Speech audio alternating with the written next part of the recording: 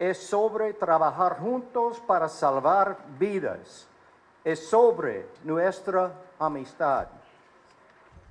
Esta donación representa el espíritu de generosidad del pueblo estadounidense y también los fuertes lazos que nos unen a todo nivel, nuestros gobiernos y nuestra gente.